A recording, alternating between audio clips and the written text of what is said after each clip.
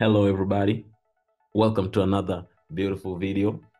In today's video, we're going to go over a few currency pairs that I have on my watch list, see what potential trading opportunities we have for the rest of the week. I know it's a bit late. I was caught up in some personal issues. So with that being said, we're going to dive right into the pairs. And if you do find value in this video, consider liking this video, subscribe, and share with a few friends that you believe will also find value in it. So starting off, we're going to start off with JPYX. Since last week, after prices gave us this crazy pump on the CPI reaction of the US dollar pair, prices have been bullish ever since. And we can see yesterday prices reached this significant market structure. And right now, what we're anticipating to see is how prices are going to react on this structure. As in, will prices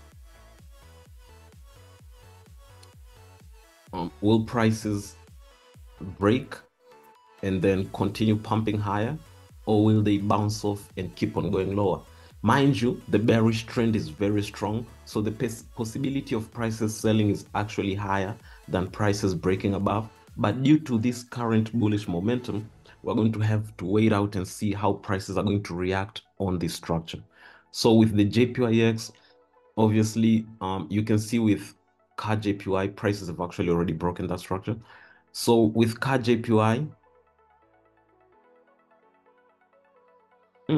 so it looks like with CAD JPY, prices have already broken some of the major structures, as this was the first structure that I was actually looking at.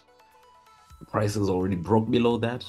And the second structure was this ascending trend line, where prices have also broken above it. So we do have the possibility of JPYX keep on pumping if Euro JPY also aligns with this. Now with Euro JPY, prices are on the structure and have not yet broken below this trend line. So it doesn't really confirm if Euro JPY would have also given us structures like this, where structure or the major structures have already been broken, then we would have concluded that JPYX would have kept on pumping higher. But right now, since Euro JPY hasn't given us any major confirmation, that means we'll have to also just wait and see how prices play out on JPYX. So that's that with JPYX. We really don't have any current confirmations, so we're just going to have to wait it out. Now, let's go to our personal favorite, DXY, the US dollar currency pair. So we can see prices have broken this major crazy structure. Now, what are we going to be anticipating to see is a retest on this structure before we see a drop until prices hit these lows as the first targets, and then maybe this major trend line as the second target. Obviously, we understand that if we do trade this as a pattern,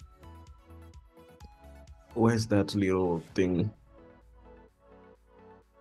Okay, parallel channels. So we can see that prices from the highest peak to the base will be the same distance from the neckline to where prices are going to be pumping. So we'll see that prices has a possibility of dropping until it reaches 105, 101.60, around somewhere here, if we do trade it as a pattern. So what I'm anticipating to see is obviously just a retracement, and then we're going to be trading it based off market structure. So that means once we trade here, the first take profit will be here, and then once we get more entries, the second take profit will be somewhere here.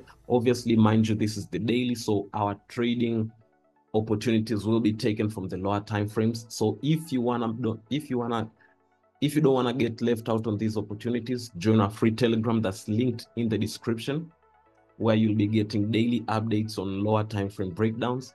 But currently, we can see the US dollar is actually dropping lower as it's losing value.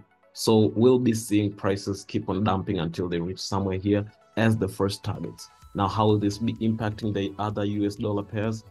We can see with Euro JPY, prices, as I anticipated, already reached here and have broken below, and it's actually pushing lower. So right now, we can actually just be anticipating to see prices give us some kind of a retracement and drop until hitting these lows as the first targets.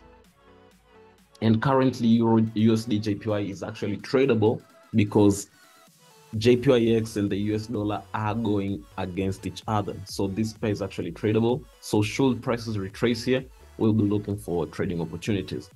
Euro USD prices have also broken above here. So obviously we'll be looking for those trades for prices to pump until we hit these highs as our first targets. So that means we'll be looking for that retracement as prices pump all the way up there. GBP USD, same thing applies. Prices have already broken this major trend line and resistance structure. So all we have to do is wait for prices to give us that retracement before we actually see a continuation. Now, where will the take profits be? Obviously, they'll be somewhere up here. So back on the daily.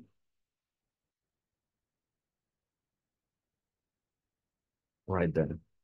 So should prices retrace, we'll be looking for prices to take off until they hit those highs.